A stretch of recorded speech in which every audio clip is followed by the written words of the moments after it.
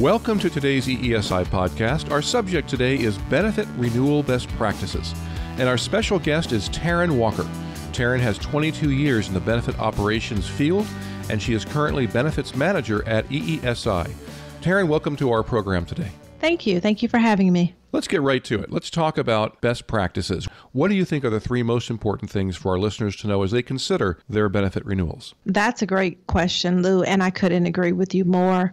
Some really important things in order to have your benefits go smoothly at renewal time is one, making sure you turn in your paperwork on time. The other thing is plan for the enrollment. Make sure you have your documents, evaluate what your needs are, really think about it and spend some time with it. And then my third would be talk about benefits. Make it easy, make it exciting, make it where people can understand. Let's walk through those 3 points. Let's talk about your paperwork. Explain in a little more detail. Sure thing, absolutely. So when selecting benefits, of course, the carriers always require you to complete documents, basic information about yourself. And not getting the paperwork completed and turned in timely ultimately could delay or prevent an enrollment. Carriers have guidelines about when you can turn in paperwork and how much time you actually have to do that in order to retain the proper effective date. So I have a situation going on right now, actually. I have an employee, and it's the last day for them to turn in their benefits. It's the end of the month. Their benefits are effective the first of the next month. So because that information didn't get sent over to us timely, we kind of have to be in a scramble all day just to make sure that everything gets documented, all the paperwork gets completed, and that we turn it over to the carrier in timely. Not doing that has an impact on the employee's payroll, it has an impact on the bill, and also an impact on access to care. We want to make sure everything is completed and sent to the carrier. So if you need to go to the doctor at the first of the month, you are in the system, enrolled, and don't have any issues. Let's talk about planning for enrollment. What do you mean by that? What kind of things would that entail? Definitely. So in completing the paperwork, it does ask for your basic information, name, date of birth, social, address, things such of that nature. What we do find oftentimes is because you're filling out that paperwork, you may not have, for instance, a spouse's social security number or your child's social security number, and you think, I'll get back to that. Oftentimes, that get back to it doesn't happen, resulting in an enrollment omitting a person from your application. So then it creates a situation where we have to go back and forth to make sure that person gets enrolled. And sometimes it's easy and sometimes it's not. So if you know you're going to be enrolling a family, make sure that you know everyone's date of birth. Make sure everyone in the family is actually accounted for.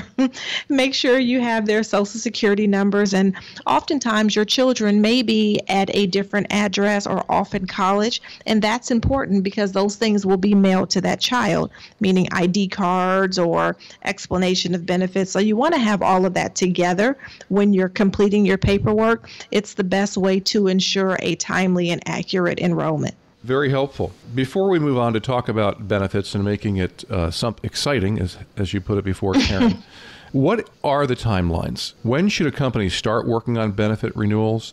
What are the timelines they need to be aware of so they can make sure they have the time to get all the things that they need?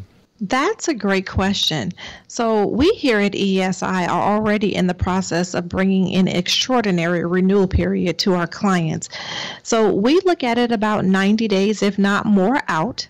And we began to gather everything we need so that we can present it to the employer or employee in a timely manner.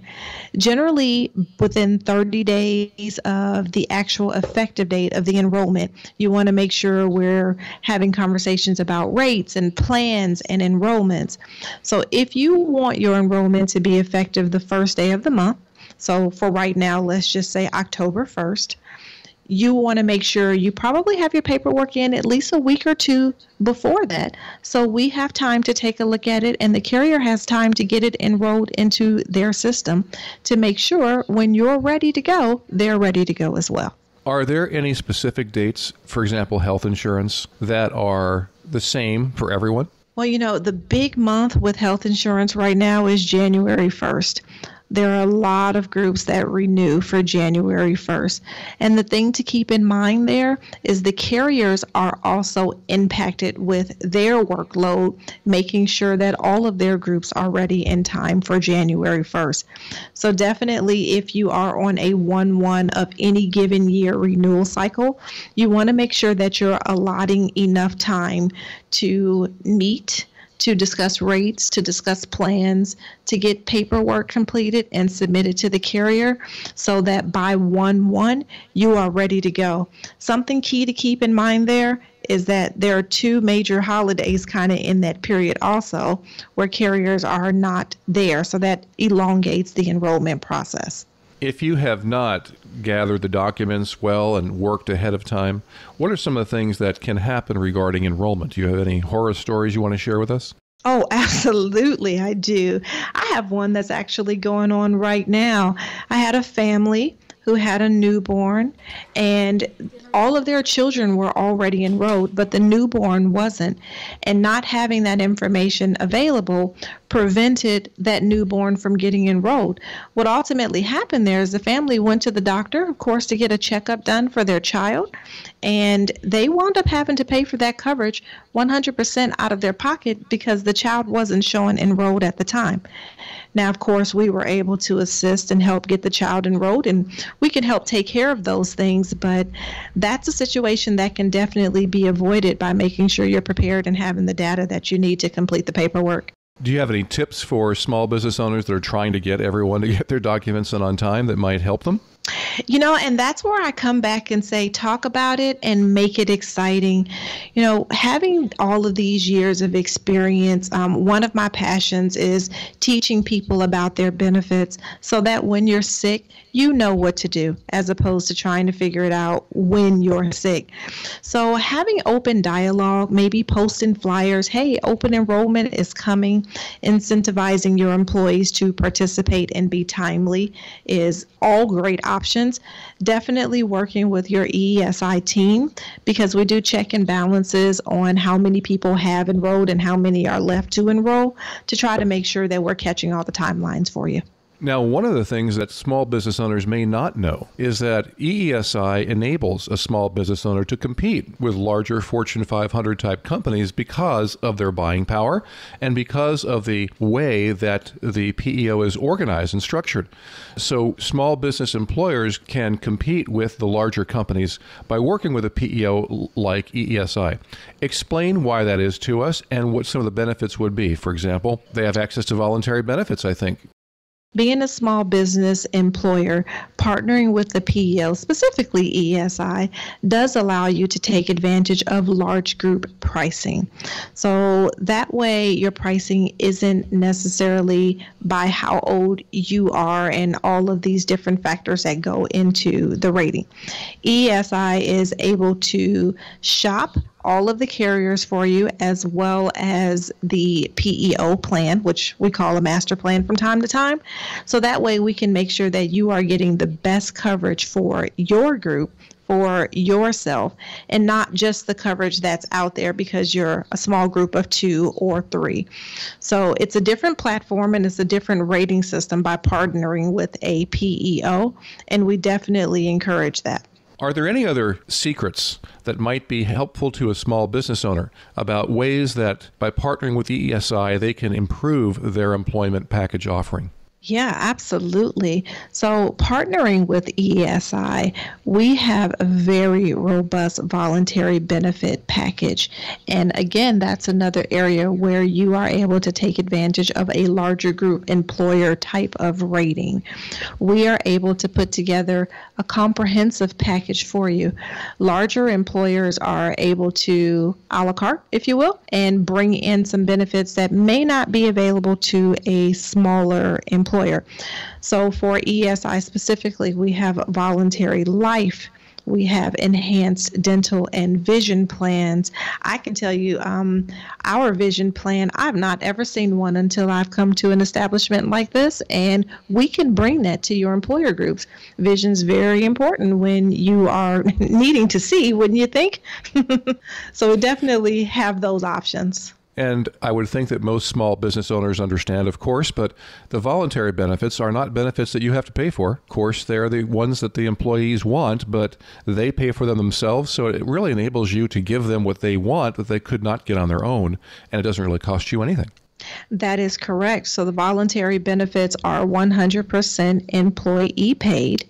So that does mean that the employer does not necessarily have the financial responsibility for it, that the employer does take on that for themselves, but it does allow them to take advantage of what they want to enroll in without having to be required to enroll in a product they may want and a product they may not necessarily want. So it allows them to create a pretty comprehensive package for themselves on top of the comprehensive package that the employer would already be offering for their employees. Well, thank you, Taryn. Very helpful. Are there any additional points you want to cover that we haven't already covered about best practices for benefit renewals? The only thing I would say is just to recap and say, make sure you're partnering with eESI. We are definitely here to help you through the renewal process and to ensure that you understand your benefits and make sure that you're offering a comprehensive package to your employees. We are committed to making it as easy and as simple as possible, definitely focusing on what's best for you and your group. So continue to keep the communication open. We will be reaching out to all of our groups very, very quickly, offering them comprehensive packages and evaluations and guiding them through the process. So looking forward to that. Well, thank you, Taryn. I really appreciate your insights and your experience in this field, and I think it was very helpful to our listeners. Thank you so much. If you are not currently working with a PEO like eESI, you might consider giving us a call because benefits packages have become even more significant in a company's ability to attract top talent and to retain their best employees. And this is the time to renew your company benefits. So put together a package that enables you to compete with a competition in your industry. And of course, a PEO like eESI can help you do that much better than you can on your own and more cost effectively too. eESI can help small businesses put together Fortune 500 type benefits that allow you to compete against larger competition. And that's really an important and valuable tool or asset that's available to you when you partner with eESI. Simply contact our benefits department with your questions at 210-495-1171. That's 210-495-1171, or send us an email at benefits@eesipeo.com and request a free consultation. Again, that's benefits@eesipeo.com. Thank you for listening. Part of our goal at eESI to help you simplify business.